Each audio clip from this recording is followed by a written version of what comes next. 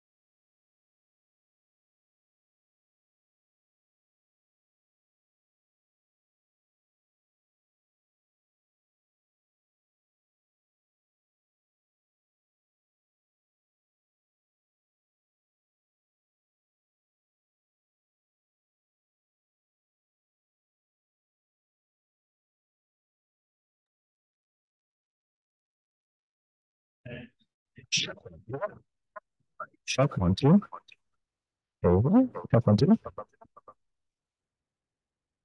Check. Hey, check 1, 2.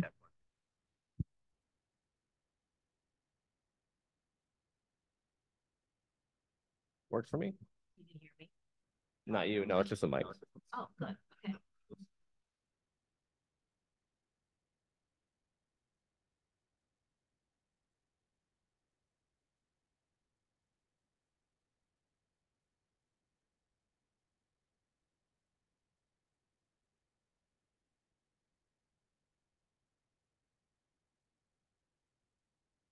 Great.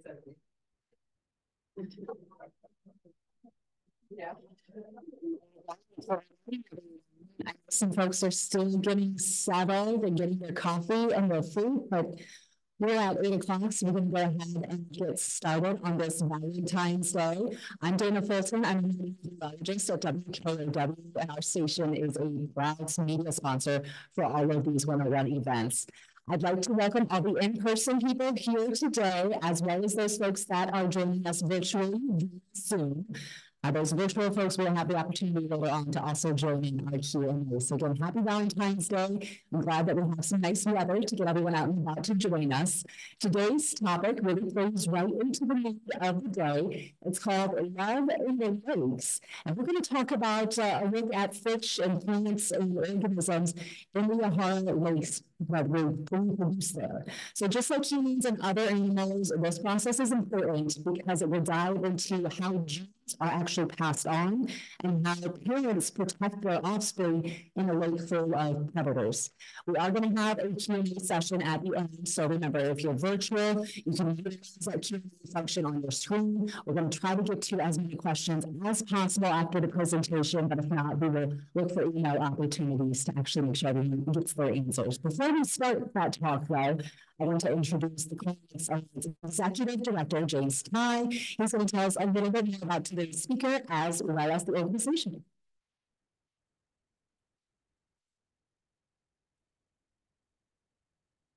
Good morning, everybody. Thank you, Dana, and happy Valentine's Day. There's some people here today wearing red, and maybe you at home are also wearing red to get ready to celebrate this wonderful day. I'd like to thank everybody here for joining us in person at the Edgewater as well as online. I also like to really thank our sponsors on the screen with our presenting sponsor, National NGL, National Life Insurance Company.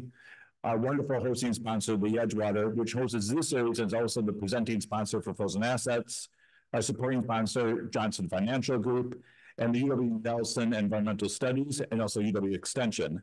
As Dana said, we're also very thankful for WKOW Channel 27 for being our sponsor throughout the year. Well, we're into the second month of the year, and of course, it's the annual campaign. It's really important for people to donate to the Clean Lakes Alliance as a friend, as a person, as a family, or as a business. That annual campaign helps us do our programs, our advocacy work, our educational work, our monitoring, And it's really important to support those things. And we raise money every year for this annual campaign. So if you've donated before, please renew. If maybe you donated $65 last year, maybe do $100 this year. If you're a business, we would love to have you join us. We have over 291 businesses who are our lake partners. Please think about that. Or if you know somebody who owns a business or runs a business, maybe suggest it to them.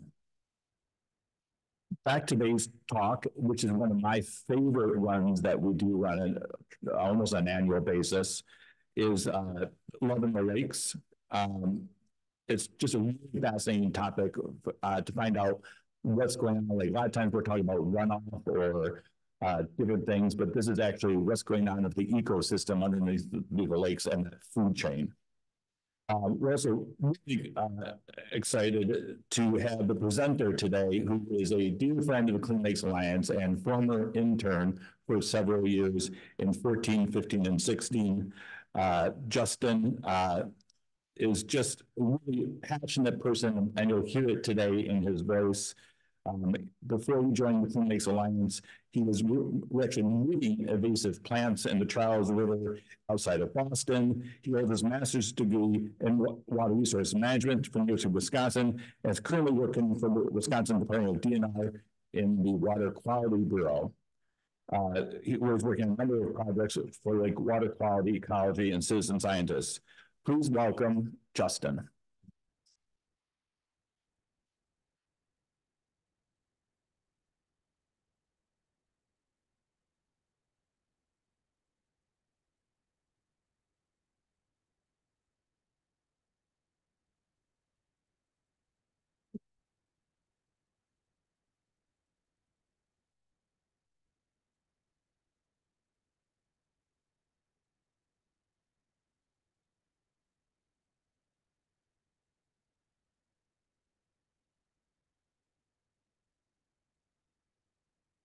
Talk will be better with pictures. Well, there you go. Thank you, Paul.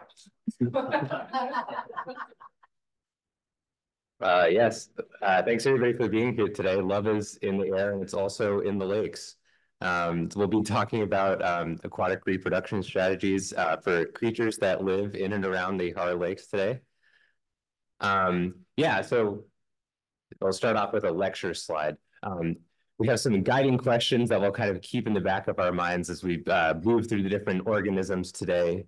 First one, we're going to be comparing the reproductive strategies of these different organisms. And I put two words up there to kind of help us think about that. So like investment is a big one. Just like we invest money to, have a payoff later for retirement or something like that, these organisms are investing time and energy into reproduction, and their payoff being the successful next generation of that species. But to do that, there's also going to be trade-offs, so I also put up there. You can't have everything you want. So as an organism, you would love to be able to just produce tons of offspring who are all very successful and competitive and never get eaten by predators and have an excellent chance of survival. But that's not all possible. And especially some of these trade-offs are going to come at the expense of the parent of this species. And they're kind of like trading off their own health. Or in a lot for organisms, a lot of time what they're investing is time and energy. And they're doing it in different ways to that's advantageous for their species and in their place in the environment. But there's always a consequence when you invest a lot in one thing, you can't invest in something else.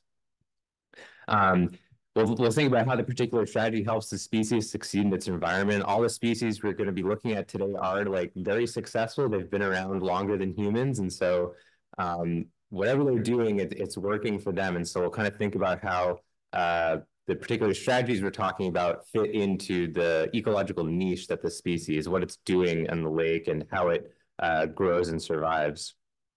There's going to be obstacles that these species have to overcome in order to successfully produce the next generation. It's going to be different for each species. And we'll also kind of think about like our relationship with this species. A lot of time, reproduction is a really important time of year for a lot of these species and the way they go about it. And often interactions with humans, if they occur like interacting with the reproductive strategy, it can be a lot of consequences. So our first organism today will be northern pike, which will be familiar to hopefully everybody in the room. So it's a large predatory game fish. It's largely piscivorous. It eats a lot of other fish. We'll also talk about bluegill, which are smaller. They eat fewer fish. They will target anything that will fit in their mouths, but a lot of the time that's aquatic insects and worms and things. We'll also move on beyond the world of vertebrates to Daphnia, which is another favorite at Clean Lakes Alliance events. There's a lot of talk about Daphnia, so we'll get into how they reproduce, and it's going to be very different than fish.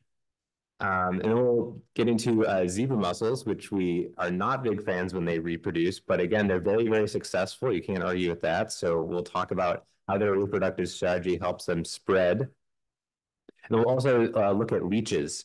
Really interesting organism that has some different tricks up its sleeve compared to some of these other fish and things.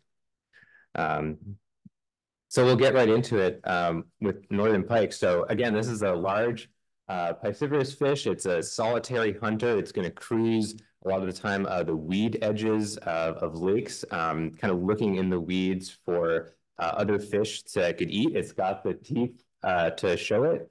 It will eat anything that will fit in its mouth. And a lot of times that is bluegill or other fish on the smaller side. But it's got this torpedo body shape, which is great for ambushing, accelerating, and capturing prey.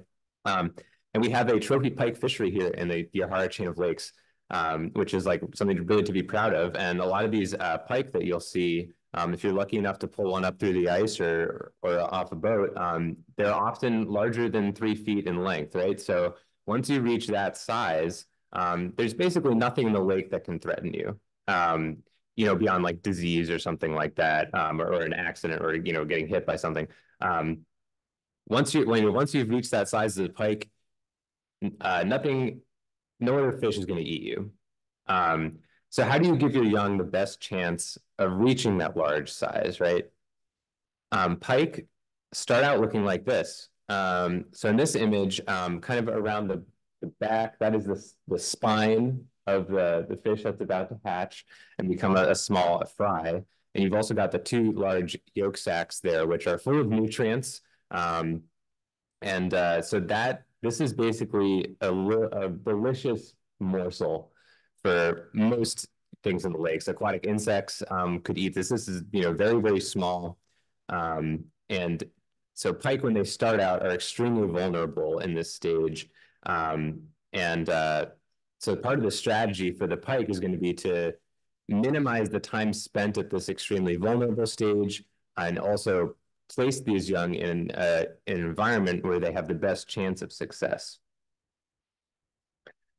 And this is kind of how it works. So this is an image of you can see water in the foreground, and also you see some dead vegetation or senescing vegetation. But also imagine, you can imagine that water is also kind of spread back here, and like up to a foot deep, maybe back in these areas. If you're a fish, you could squeeze between these reeds and get in there. So this is like kind of what it might look like a successful pike nursery. So what's going on? In this time of year, the pike, they're very sensitive to water temperature, environmental cues. And so right around when water reaches 45 degrees Fahrenheit, the pike are starting to look for places like this, and they will actually swim under the ice and kind of find their way upstream or out of a lake to look for areas like this. So the shallow water, inundated vegetation, large areas where the water is shallow and spread out, that is what they're looking for. They reach an area like this, and they got all excited about mating, and the females will go around and start depositing eggs. And part of the strategy is to not put all your eggs in one place. That's kind of part of their reproductive strategy, is to spread the eggs patches around in different areas. The females are doing that, and there's a group of males following after the female and fertilizing all of those eggs. So you can already see some of that investment I was talking about, right? The pike, this is not, great habitat for adult pike to find their food. They're going here to reproduce because it gives their young a better chance. So they're investing time and energy to get to a place like this. The males can actually sustain injury from like vigorous, competing for space behind the female. There's actually, they can actually hurt each other by slapping with their fins and whatnot. It's very like a vigorous activity. So they're also expending energy doing that. They have to get that energy back by going hunting eventually. So the adults are investing a lot of time to get here and place the eggs. And if you look under the water, the key here is that there's all these strands of vegetation and the eggs are adhesive and they're going to stick to these strands of vegetation. And that's really important because it keeps them from settling down into the sediment where they might get covered and then they would get starved of oxygen. So the eggs need oxygen just like fish do.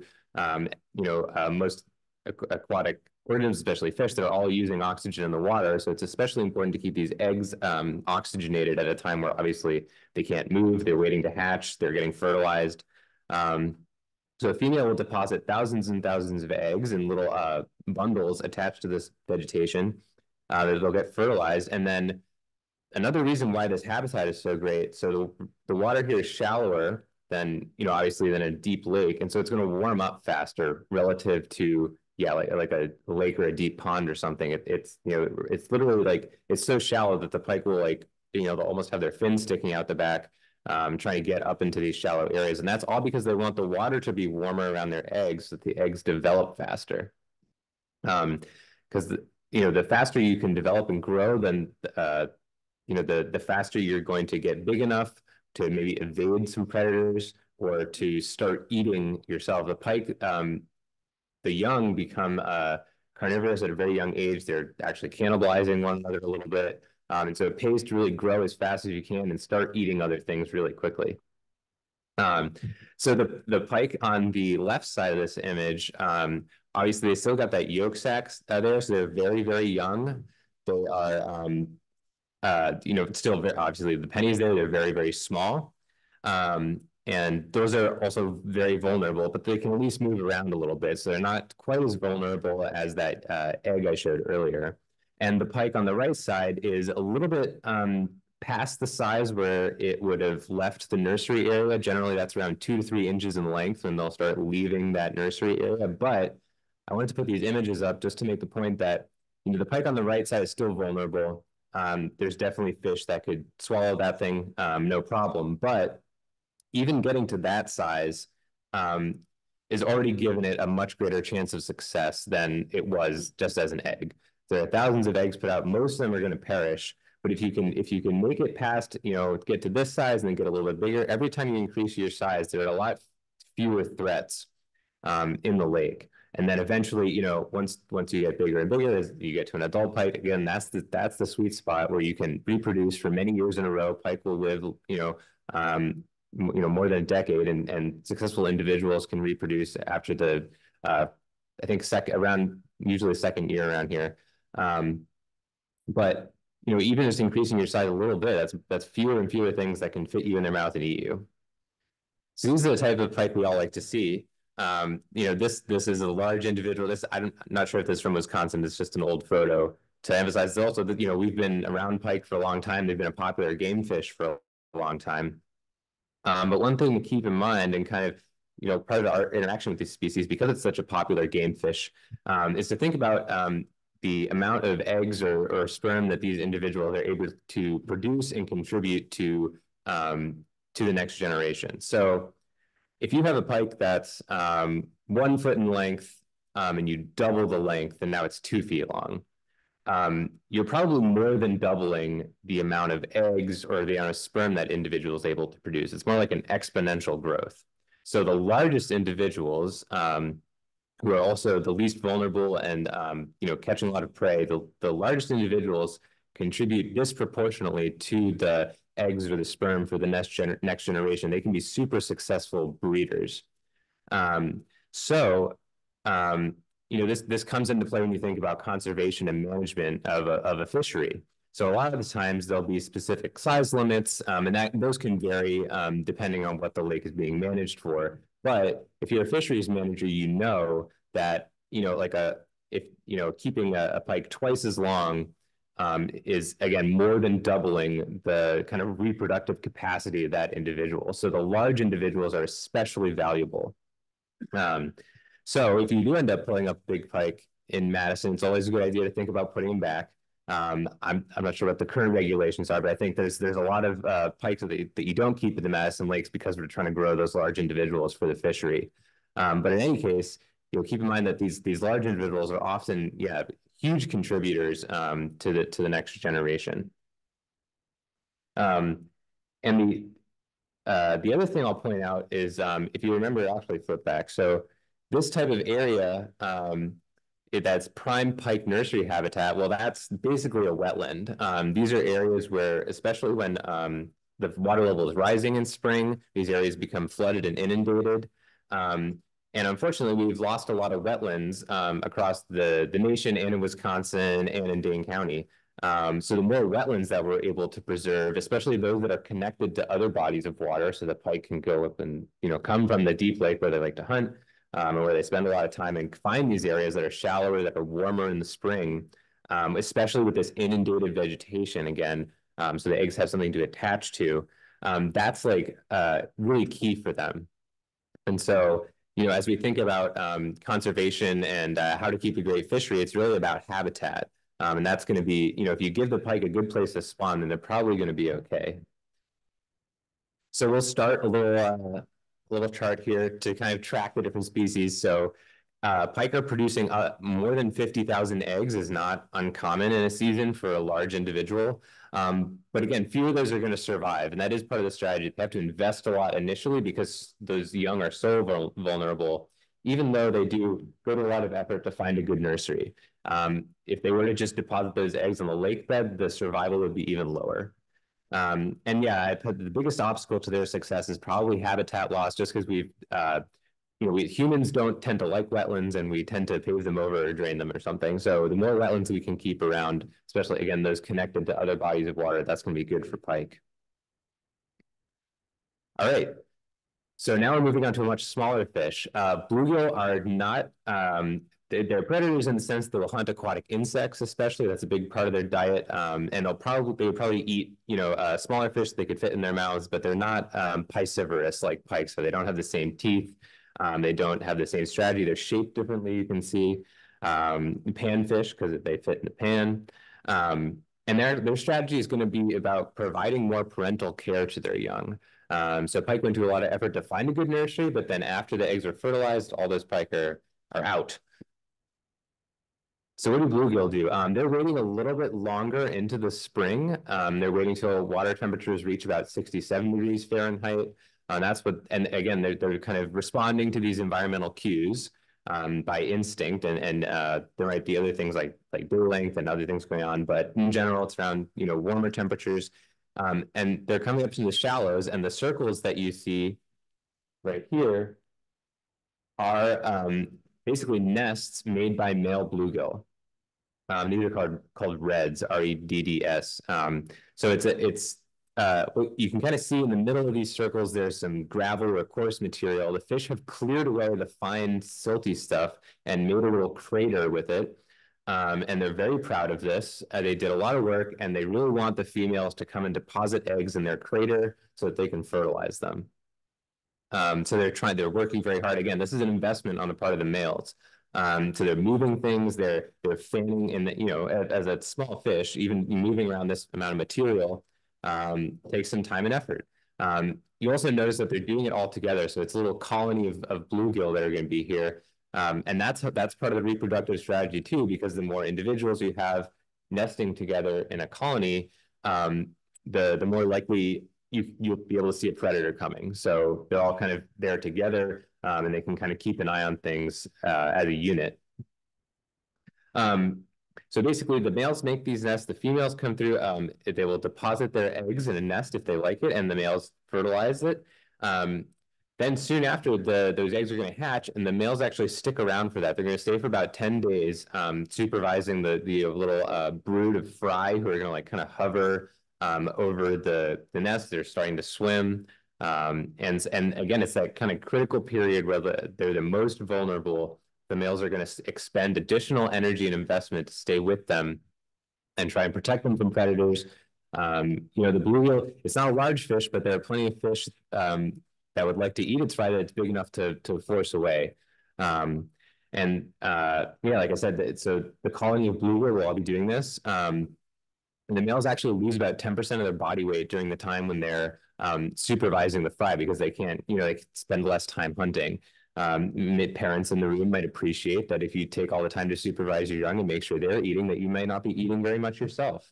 But that's, so that's an investment on the part of the males. But what if there's a way to skip all that?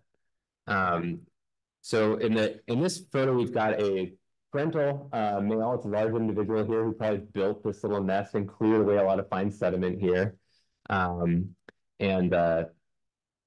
this individual invested a lot of time. He's got a female below him who's thinking about depositing eggs there. But we also have this guy, and this is another male, but it's a different type of male. And it's called a sneaker male because they literally sneak up to the nest and fertilize the eggs that the parental male was hoping to fertilize, and then they scoot away. So this is, it's not a very nice thing to do, but this is a really good idea because the sneaker male here, for instance, it's smaller, so it's a younger fish. If it's successful, this guy just got to reproduce at a young age for far less investment. The parental male will, if it's successful, the parental male will stick around and raise this sneaker male's young and protect them. Meanwhile, the sneaker male can go off and try to grow and feed. So it's kind of like two different types of male bluegill are almost in competition with one another for the strategy of the reproductive strategy. And it's two very different strategies. The parental male is making a lot of investment. The sneaker male is trying to get away for free. Obviously, the parental male will bully away any sneaker males that he finds near his nest, and he'll kind of protect it. But it's not a lot of investment to try and sneak in, fertilize the eggs, and then leave, and you can try it again somewhere else. So it's kind of like a low investment strategy for the sneaker male if it pays off. There's some evidence that suggests that the parental males might have a way to kind of sense how much of the brood is actually their genetic offspring through basically smell or some sort of chemical signal coming from the young. And if they're able to tell that a lot of the brood is not their own offspring, they'll actually invest less time and energy into protecting that brood and move along quicker and try to get another female and try to do the cycle over again. So obviously the sneaker males are kind of taking advantage of the parental instincts of the parental males, but they couldn't do it without them. There'd have to be enough parental males around to make this sneaking strategy viable. The other thing that happens is these sneaker males can grow up into a fish that, well, it's kind of hard to see it here, but it's another fish that's got a prominent banding pattern. It's imitating an adult female, but it's another male. So it's another strategy to try and let these parental males get close to their nest and fertilize eggs that they were intending to fertilize themselves. So the sneaker males will often grow up into a female mimic and kind of continue with the same strategy. So it's really interesting that in bluegill, this kind of strategy evolved. You can imagine, this is kind of speculation, but as the bluefish was evolving and more as parental investment came into it, that eventually some mutation happened that some fish were like, obviously not consciously thinking this, but like, oh, maybe I can get away with, take advantage of all these males who are just happy to raise the young. Maybe I can sneak in there, fertilize the eggs, pass on my genes to the next generation, and then also not do all this losing body weight stuff and making myself more vulnerable for predators and things. So a little more speculation, but we have another great fishery here for bluegill on the Madison Lakes, and the parental males are bigger, so it's possible that anglers are preferentially removing them from the lake when they look at which fish they're trying to keep for their dinner. But again, it all comes back to habitat. So again, this type of area where the fish are trying to spawn, you can see that there's some human activity in the area. We also like to put things along the shoreline. And that's a potential, kind of area of conflict. So also this could be a spot where maybe depending on how the land was managed, there might be runoff and it might go right, to these nests. The males, they spent all that time removing the fine sediment from the nest because again, that's a threat for the eggs. If they get covered like that, then they'll get starved of oxygen. So they clear the fine material from the nest and will actually fan the eggs with their tail as well to move water over them to make sure oxygen's reaching them. So things like, if a bunch of sediment came in here from a storm, or obviously, chemical pollution or pesticides or something like that, it could be delivered right to this nest again, where there are, very small fry or eggs there, and that could be, an example of how human activity might adversely impact bluegill. And it's all about this shoreland habitat. They have to go near shore. They want the warmer water there.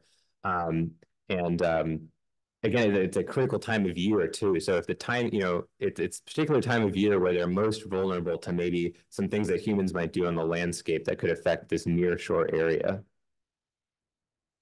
So adding the bluegill to our chart here, they're producing fewer eggs overall than pike, but still thousands of fry, high mortality for the young. And their reproductive strategy is to be a good dad or a sneaky one. One of the obstacles is going to be habitat loss. They have more predators to think about as well. So that's something that, again, they're in that communal kind of nesting area to kind of keep an eye on predators. So now we're going to leave the world of vertebrates and get into some different organisms. Daphnia, so when you say Daphnia, that's a genus. There are several species of Daphnia. There are many species of Daphnia. We have several in the Madison Lakes. They're actually very small crustaceans, and these are, ultimately basically prey organisms. Lots of things like to eat them. They are an important part of the food chain in the lakes. You can see they're kind of translucent. They've got these, weird looking arm things that they use to capture. They're actually eating phytoplankton, so we like them in general because they eat algae, and with less algae, the water is clearer. And we like that for lots of reasons. But they are short-lived, and they have to take advantage of the good times. So unlike fish, they're kind of working on a smaller time scale. And since they're eating algae, we know that algae populations can change very quickly. So different species of algae, not just blue-green algae, but all types of algae and phytoplankton, so organisms in the lake that are harvesting energy from the sun and growing, those can boom and bust very quickly in a matter of weeks. And so as a Daphnia, you kind of want to be ready to take advantage of if you have a sudden glut of food and good things to eat. It might not be there for very long. And then, another type of algae might bloom that's less palatable, that's not as nutritious. And then winter might come and there's just less food overall and less, and water temperatures drop.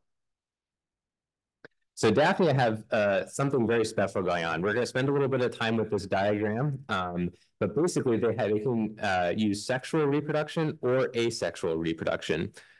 We'll start with asexual reproduction. So that is kind of the inner circle on this diagram, or the parthenogenetic cycle. So we'll start with this Daphnia. This is a female, and it's got lots of eggs, and it can just produce those eggs on its own without the help of any other Daphnia. So you can kind of think of this as cloning. The daughters, the parthenogenic daughters, are going to be virtually genetically identical to the mother. And those daughters can very quickly turn around and make more daughters. It's a matter of weeks. So again, this is a much faster timeline than fish. It's not like a yearly kind of breeding cycle. It's whenever there's enough available food, they can do this very, very quickly. So you can see how this would lead to an exponential growth in the amount of Daphnia. So if there's abundant food, if times are good, they're able to explode their population very quickly to react to that through this parthenogenic breeding, basically cloning again. That's really good because, again, it's about taking advantage of whatever's happening in the lake. Environmental conditions are good. Let's make lots of young. But there is a downside to having all your individuals to be genetically identical. That means that everyone is equally susceptible to something like a fungal infection. There is a particular type of fungus that can target Daphnia.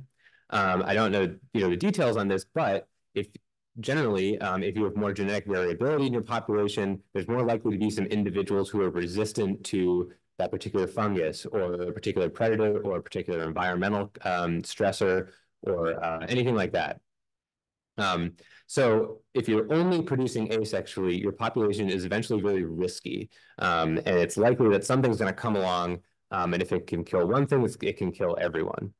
So the sexual cycle on the outside, asexual reproduction, a big advantage of it is that it's producing genetically unique individuals from two parents. It's basically scrambling the genes of the parents to make something totally unique. The way it works with Daphnia is that the females can also have, it'll come back. It can have a parthenogenic son, and that son can go on to mate with a different Daphnia's daughter. And the eggs that are forming here in this picture are, those are unique genetic individuals. They have some genes from both parents. It's all scrambled up. And that's a good thing because if this is happening across the population of Daphnia, you're getting lots of different individuals with potentially new combinations of genes or mutations. So this sexual egg, it's got a little case. It's very sturdy. There's only 2 eggs in there, and it's got this protective casing. And the really cool thing is these can drop to the bottom of the lake, and they can actually remain viable for decades and up to 100 years. And this is a really cool part of the strategy because basically every spring, some of these resting eggs are going to hatch. And so every spring you're getting new genetic information kind of injected into the population of Daphnia. And maybe those individuals, so in the case of the fungus, remember, maybe the fungus was especially successful in year and attacked Daphnia and it got spread through the water. And a lot of the clones that were equally susceptible to it passed away. Then in the next spring, maybe an egg will hatch with the individual who just happens to have a little bit of more resistance to that fungus, or it can handle it a bit better or something. Well, if that fungus is still around, that individual can then reproduce asexually, and then many more Daphnia in the total population have that adaptation or that gene. And so the combination of kind of sexual and asexual reproduction is really advantageous to Daphnia. So I just want to point out, these are almost microscopic organisms. You can still see them with your eye if the water is very clear and you see them darting around. But notice that the asexual reproduction on this side, so it's got eggs here, there's 4 or 5 eggs, whereas there's only 2 that were produced through sexual reproduction here. So that's kind of one of the trade-offs that we'll talk about. So we'll kind of set up a little sexual versus asexual reproduction here. So sexual reproduction, again, gives you genetic variety. You have the hardy resting eggs that can remain in the lake bed for a long time and provide an injection of new genes for the population every spring. It's kind of like insurance for the future. It's a little egg bank that some of them hatch, but some of them are resting and waiting for another time. That's going to be cued by different environmental conditions. But again, that takes time and energy. And remember, you also have to go and find a Daphnia of a different sex to perform sexual reproduction. Whereas with asexual reproduction, it is fast and cheap. When times are good, they're good, and you can make a lot of young Daphnia. For Daphnia, you can always switch over to sexual reproduction if, and that's the Daphnia, are not consciously thinking like we are. They're responding to environmental cues, but those environmental cues, so like day length and temperature and stress and all that stuff can kind of push more of them towards sexual reproduction, saying, hey, things are not getting so good. Let's make sure we have some genetic variety in the population for next year, and kind of create this insurance policy. Yeah, but overall, if you only rely on asexual reproduction, your population is more vulnerable. And there are some, I think, kind of like alpine lakes in Europe where they think they've found populations of Daphnia that have lost the ability to reproduce sexually. And for those populations, there's still some random mutation happening, but it's a lot less variability in the overall population for kind of their total different amount of genes that they have. And so it's likely that eventually those populations, some stressor or catastrophe or a disease might take them out, and the entire population would be susceptible, and they might totally disappear from that lake if it's an isolated water body. So the number of offspring depends on which method the Daphnia are using. Asexual reproduction gives you a little bit more. It's kind of, you can kind of think of it as it's a fast method and the insurance method. So asexual is fast, sexual reproduction is insurance. Some of the obstacles include spiny water flu, which I know Clean Lakes also talks about. That's an introduced predator that's especially effective at eating Daphnia. There was definitely a shock when those first arrived, but it's possible that maybe there's a resting egg somewhere in Lake Mendota with some Daphnia that can better evade spiny water flea, maybe, or something like that. They're definitely applying pressure, selective pressure to Daphnia population. If you're a Daphnia and you're less susceptible to spiny water fleas right now, you might be able to reproduce a lot more. I also put in eutrophication. So remember, they're eating different types of algae. And the general consensus is that the blue-green algae, the cyanobacteria that can bloom in Lake Mendota and other lakes in the Madison chain, are generally less palatable for Daphnia. It's generally considered to be like a poorer food source. So if we as humans, continue the eutrophication process and increase the frequency and severity of those blooms, that's likely kind of a poor food source for Daphnia, or else not a great food source at all. And that's kind of one way that we might interact with their ability to reproduce. All right, so now we'll talk about zebra mussels. As much as we dislike them, yeah, you can't deny that whatever they're doing, it works. We got one photo on the right from a Clean Lakes Alliance volunteer who noticed all the zebra mussel shells washing up on shore, and that is the density that they can achieve in some areas. Generally, they need hard substrate. So a lot of the lakes in the Madison chain are not like the total lake bottom is not all suitable for zebra mussels, but enough of it is obviously there, being very successful in some areas. And in general, zebra mussels are of a concern, or people are still investigating exactly what they're going to do to ecosystems, and they can do different things in the Great Lakes versus a small lake versus maybe our lakes here. But in general, they're filter feeders. They can't move, so they attach to a substrate or a rock or something, or your dock pier, and they're there for the rest of their lives. But that means that you have all these individuals along the lake bottom. They are filtering algae and things out of the water, and then obviously excreting on the lake bottom. So they're kind of like taking all these nutrients and things that are in the water column and putting them all on the bottom of the lake. And so they're kind of like because the water's moving past them constantly, they're filtering it. All their waste ends up at the bottom of the lake, and so it's kind of like moving a bunch of nutrients to one part of the lake, and then also increasing the clarity of the water, which means sunlight can penetrate farther.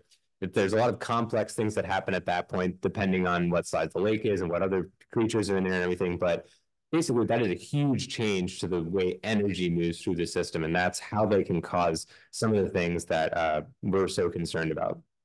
The other thing they do that's not great is they grow on stuff. The photo on the left side is actually a current meter that's in the Great Lakes. And the accuracy of that device has probably been reduced somewhat by the zebra mussels growing on it. And obviously they can do this to intake pipes and things as well. And so industrially, they can be a very big problem just because of the space they take up. But these are some very successful zebra mussels here. They're doing well. So let's talk about and one more, yeah, right. So the other thing they do is there's the great, the zebra mussel striping you can see really well. They can grow on native clams and kind of suffocate them. I've been told that I'm getting close to the end of time, so we'll move rather quickly through zebra mussels, but here's another great photo of them. This is the zebra mussel young. It's called a veliger. Zebra mussels just they take their sperm or eggs and put them into the water column and hope that it meets up with a sperm or egg from another zebra mussel. And that doesn't seem like a great strategy, except that they are all like kind of together a lot of the time. And so if they're all doing this at once, likely there's going to be a sperm and egg that meet up. And this veliger state, again, is very small, but it can float around with the water, and it's a little bit resistant to drying out. So this is what we're very concerned about humans moving zebra mussels between lakes, and this is what can really get us, because these things can, just in a little bit of water on your boat or your trailer or in your live well, they can survive long enough to move to different lakes. So that's why it's so important to remove your aquatic plants and dry your vessel completely, especially, or use a cleaner, especially if you're going to another lake soon. But so this is part of their strategy, to have a life stage that is far more easy to move around, and then they choose somewhere to settle, and then they're stuck there. But the zebra mussels also have another interesting twist. So all organisms are taking in energy. In this case, this is some nutritious, delicious algae going into the zebra mussels on the left side. And the zebra mussels kind of can expend that energy in two different ways, generally. You can grow or you can reproduce. And it's good to grow because as a zebra mussel, that means you can produce more gametes the next time around. And it also means that you're a little bit resistant to low oxygen levels. So the larger you are, you do a little bit better with that. So if times are good, if the food quality is good, zebra mussels will do both. They will grow and reproduce. What happens if the food quality goes down? Indicated by the less tasty looking algae over here. Is the zebra mussel still going to grow, or is it going to reproduce? It's a trade-off. You can't do both. So the zebra mussel actually does something kind of noble. If times are changing and other environmental cues are involved in this, but in general, if the food quality goes down, it sacrifices growth for reproduction. It's still going to reproduce. And basically, the reasoning is that if times are not so great here, this individual might perish, the zebra mussels might not make it, but they can still try to make another generation who at least have the ability to leave that body of water and find another home. So that's my attempt to make zebra mussels seem like good parents and make them a little relatable. So they're producing lots of gametes. Few survive long enough to settle down. This investment is based on environmental conditions, and that's not specific to zebra mussels. That's something a lot of organisms do, but I wanted to point it out because it's kind of an interesting, that trade-off idea.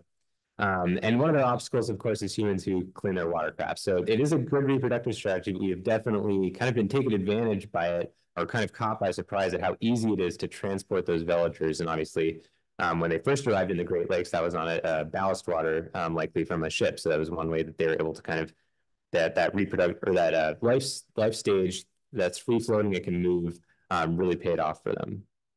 We've got one more. I have to talk about leeches. I know leech reproduction was what brought everyone here today. So we have dozens of species of leech in Wisconsin. And they are kind of scary because some of them, they are parasitic or predatory, and a lot of them will, attach to you and try to drink some of your blood. But there's actually fairly few diseases you can catch that way. I'm not saying you should let them do it, but it's not as maybe as concerning as it's more uncomfortable and scary.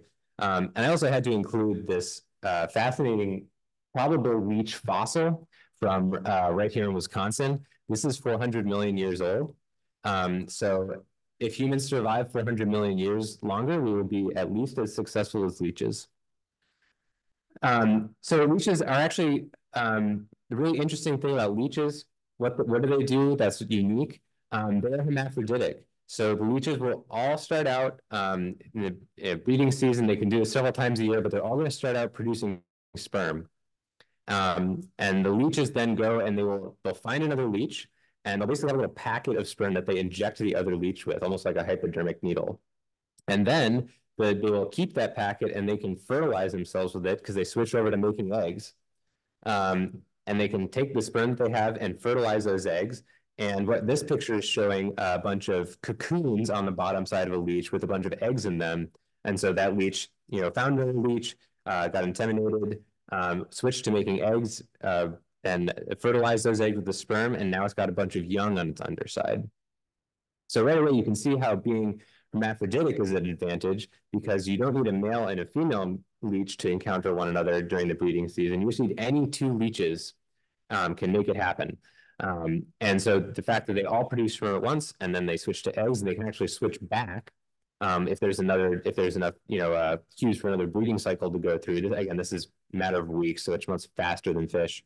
So having the ability to be hermaphroditic and switch back and forth is really advantageous in terms of, the leeches need to fertilize internally. They're not zebra mussels. You can't just have the sperm and eggs floating in the water. You need to find another leech. And so the fact that, basically you're twice as likely, or you don't have to find a leech of the opposite sex, you can find any leech.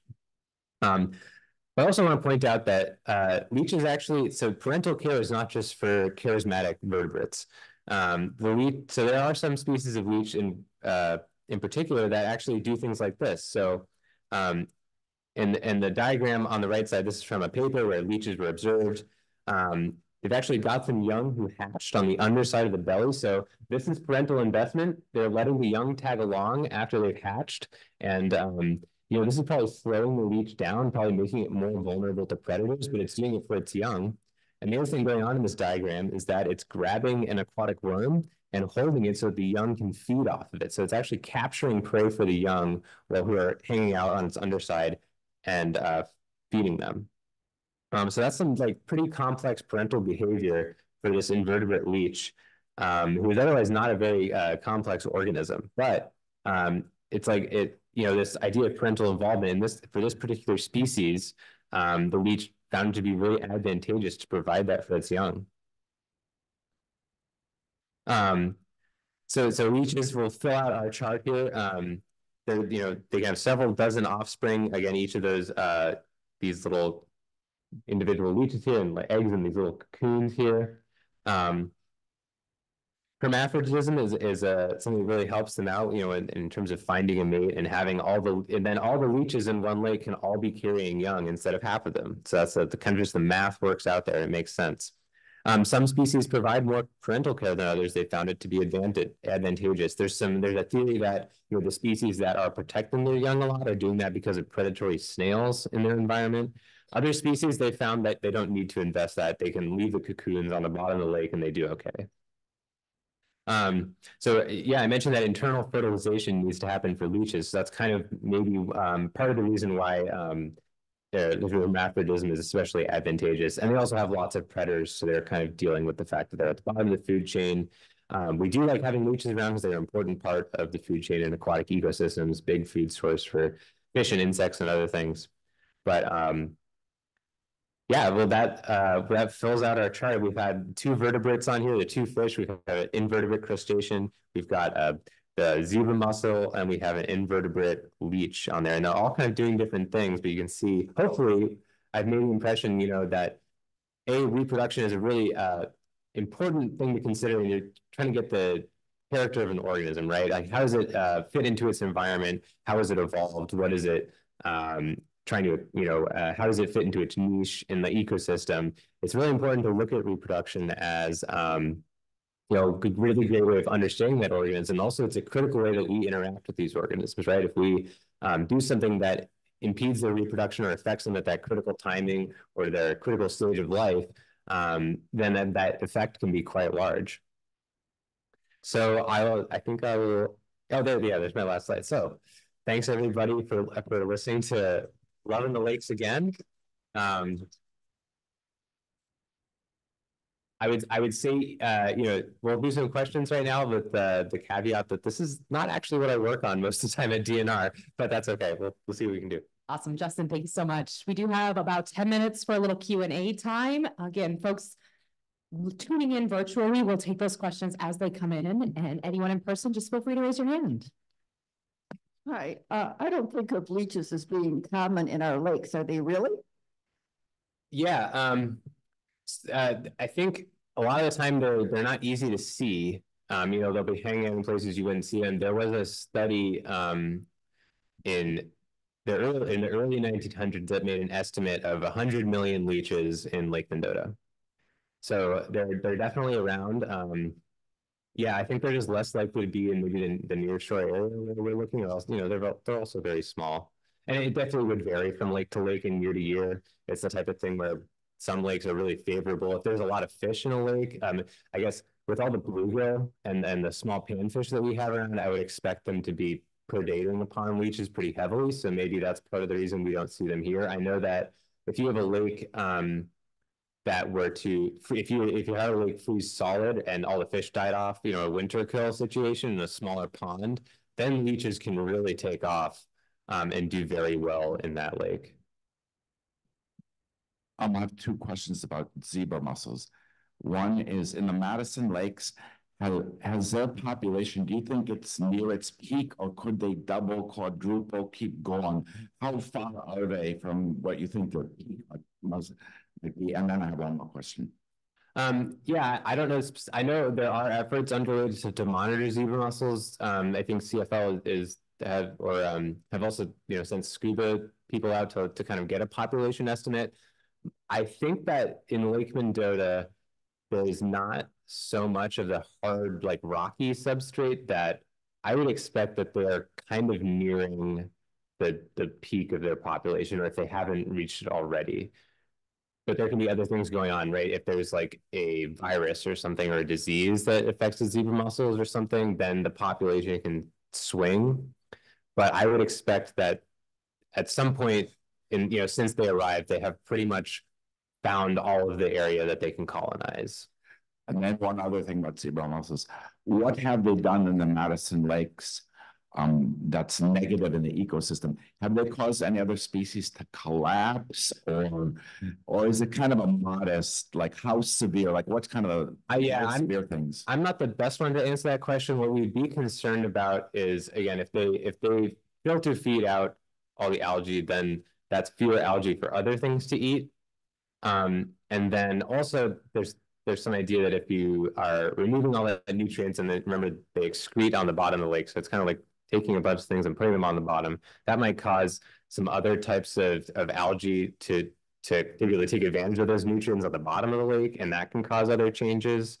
But it's really like, you know, it's like several steps. So like first zebra mussels come in, they cause this and that causes this. And so at that point, you really need to be, or specifically examine the lake in particular to see what the effect is going to be. And I haven't been, you know, following those results. Right? There's no like collapse in some certain species of fish that like they just really run out that you know of. That I know of, yeah. I mean, fish populations also change very rapidly year to year. You have good years and bad years for fish, and so linking that to zebra mussels would be difficult, maybe. But there might be that I wouldn't be surprised if that type of research is going on. One from online here, Justin. We have a couple, actually. I'll go to one and then let Dana go back to the room. Somebody wanted to know the wetlands in our watershed, a lot of them being close to the road, shopping malls, developments. How does road salt affect the health and reproduction of fish that need the wetlands to reproduce in them? Yeah, I mean, that's a great point. In general, the fish, you know, the smaller they are, and those eggs and fry are especially vulnerable to things like road salt and chloride. So when ecologists think about, how is this fish going to be affected by a pesticide or by this contaminant or something like that, it's often they're going to look at the young, and that is where you start to see effects from both things like road salt and pesticides or fertilizers or anything, human chemicals, basically.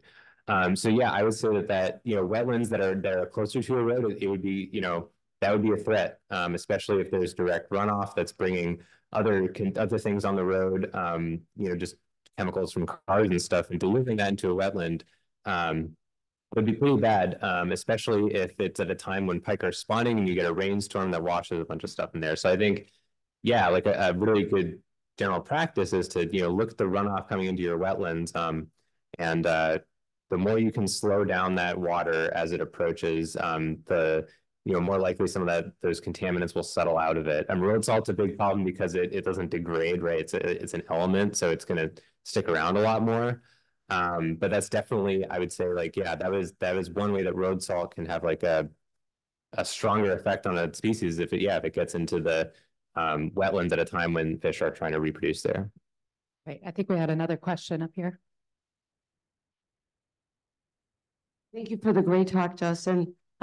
What happens if we have a really cold spring and the pike are looking for a 45-degree temperature in the wetlands? Do they not reproduce at all, or do they look for something else? They'll wait.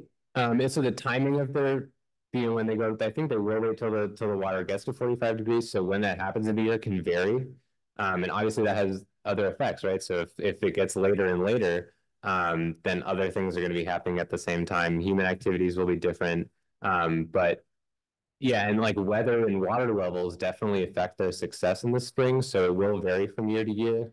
But I think in most years, they're going to give it a shot, and some will be successful. Often for fish populations, it's the kind of thing like you have a bunch of like years that are like okay, and then you have one amazing year that where all the fish, like everybody reproduces, and there's tons of food, and it's really good. And then those fish become the ones who are breeding, but many years down the line. And also, do any species benefit from the increase in mussels, in zebra mussels? Yeah, so I mean, some algae that grows on the bottom of the lake definitely benefits.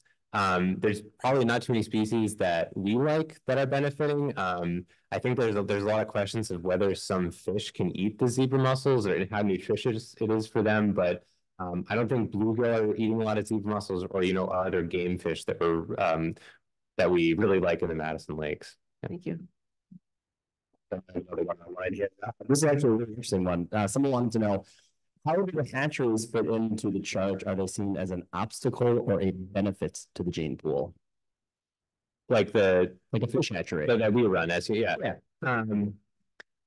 I don't know too much about. I think the hatcheries have different strategies. So I think they do a lot of thinking about if you're raising fish in a hatchery, like they have to be conditioned to certain conditions, then put in a stream. I think that what they're doing is they are thinking a lot about genetic variability is really important, right? So if you were to take a bunch of fish from a hatchery that were, had all been raised in the same way and then, put them in a place where they weren't prepared for, I think that wouldn't go well. So I think a lot of the times the hatchery is trying to supplement the natural reproduction that's going on. I know in some cases it's more of a management decision where it's like, well, we really want to have a good fishery in this area. So in some places it's replacing natural reproduction that maybe is happening less often because of habitat loss or something like that. And in some cases, the goal is to give extra variability, genetic variability to the population, or take harvest eggs from a really robust population and reasoning that those genes are really good and then use that in the hatchery. I guess I don't have a great answer, but I know that the managers there are thinking about things like, having good genes in the population and where to use those hatchery fish strategically for both, creating a sport fishery and for encouraging natural reproduction. It probably depends on what, the goal of that particular project and what the species is and where the young are going. Justin, thank you. I want to be respectful of everyone's time in the Edgewater. Thank you so much today, Justin Chenevert, for talking about love in our lakes. A few things, if you did have any questions that we didn't get to, those joining virtually that might have had questions that we didn't get to, please feel free to send us an email, info@cleanlakesalliance.org. We'll make sure that question gets sent out to whomever can actually answer it. Of course, this entire presentation will be on YouTube tomorrow. So if you wanted to rewatch or you wanted to share it, that link will be available. Our next one is actually going to be a field trip. So get your permission slips ready. Tuesday, March 12th, Clean Lakes 101 Science Lab will be a field trip. We will be going to the Madison Metropolitan Sewage District to learn about all of the exciting things behind water treatment. It's actually a pretty exciting experience to do so. So thank you so much for joining us, everyone. Have a great Valentine's Day.